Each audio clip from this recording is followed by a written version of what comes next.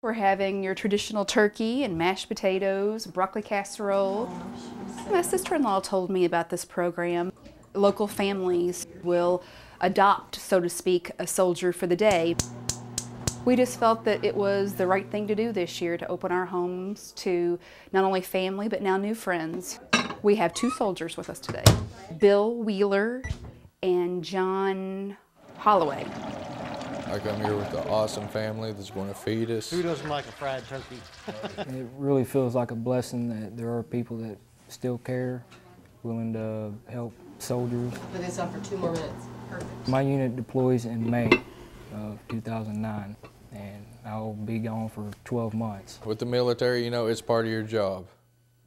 You're either going to be home for Christmas or you're going to be in a desert.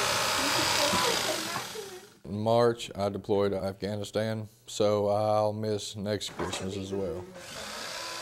I have a little boy at home. He turns 13 months. 2 daughters, 4 and 5, Annie and Chloe. This will be the first Christmas I haven't spent with them, along with next Christmas. My family makes sure that he understands what I'm doing is for the best in him and to help and make sure we have our freedom in this lovely country.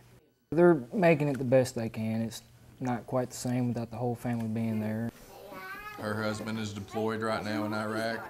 He's in the intelligence. He's an interrogator.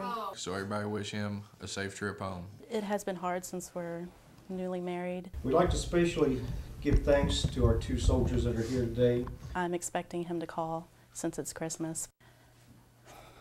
I just hope that he's having a decent Christmas. Amen. Amen. It's kind of like losing your best friend and not knowing if they're ever going to come back. Oh, this is an awesome dinner. I'm very grateful that this family has invited me into their house. Awesome cooks, by the way. I thought I cooked those.